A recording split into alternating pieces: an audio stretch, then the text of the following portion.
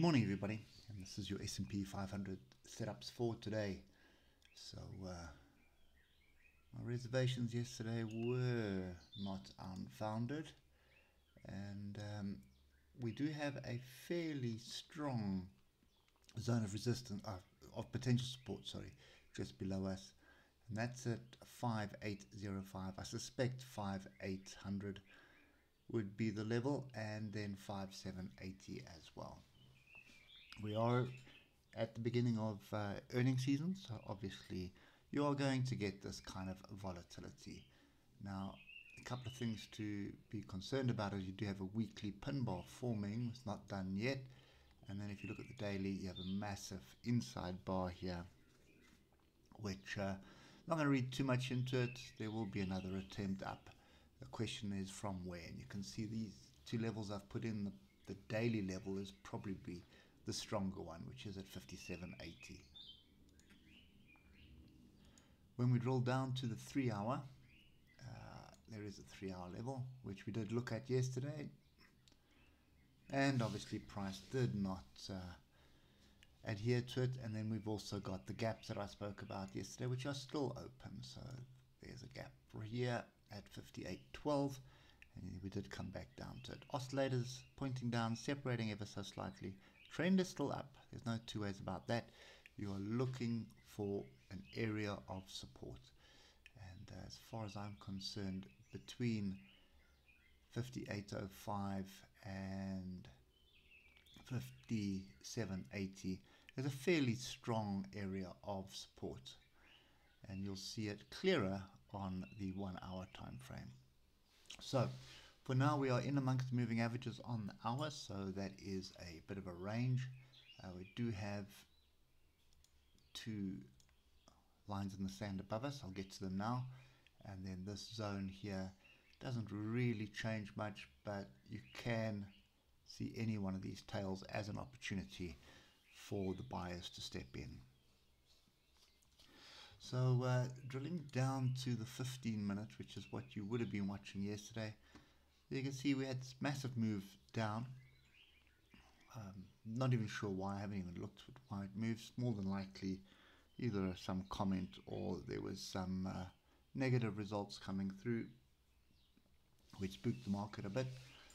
But I do believe people are just waiting for a better, cost-effective, cheaper price to get in. So the zone that we are flirting with at the moment could very well be a resistance zone,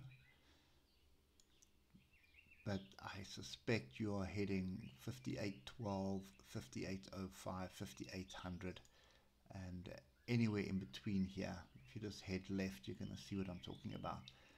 Any one of these fractals, so any one of these tails would impact price.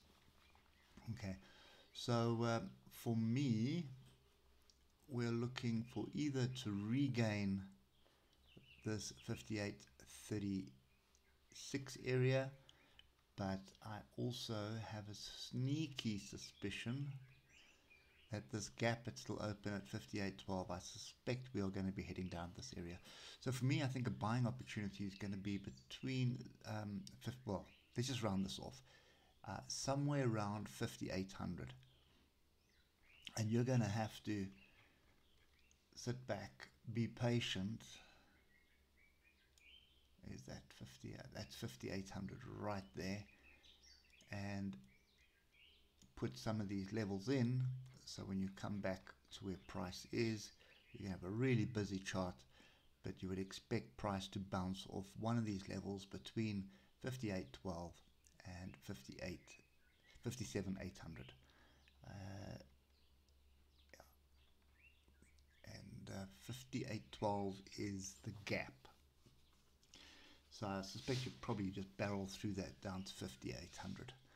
That's kind of the retest I think you're going to be looking for. So what you're looking for is inside bars, engulfing bars, pin bars off that level. If you do get that structure, fairly decent opportunity to get in, and probably smallish position size and risk around 200 points. So if you can't get a stop loss that is around 200 points, wait for a better entry. Anyway, that's kind of my view. I suspect this is just a small pullback in a bull trend, and there's a whole lot of more results coming out today, or earnings results coming out today, so it could swing it in the opposite direction, or it could add fuel to the fire. Anything is possible, but just keep in mind this is a strong zone of support that you're coming into, and when you just drill down to the daily, you'll see what I mean. 57.80 is a strong area of support. Okay, anyway, that's it for me today. Hope it helps, and we'll catch up with you tomorrow. Cheers for now.